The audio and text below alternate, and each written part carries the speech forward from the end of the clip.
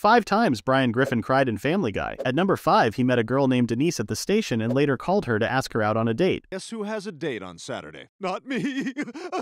In season 17, episode 2, Brian cried like Snoopy when he found out Jess was still alive. At number 3, he cried in the bathroom after feeling like nobody cared about his life because he's just a dog. At number 2, during Stewie's performance, Brian started crying as he remembered past memories of his family. At number 1, while Meg was gone, Brian started crying as he missed her and Peter tried to comfort him. Stop it. Stop crying. Stop crying.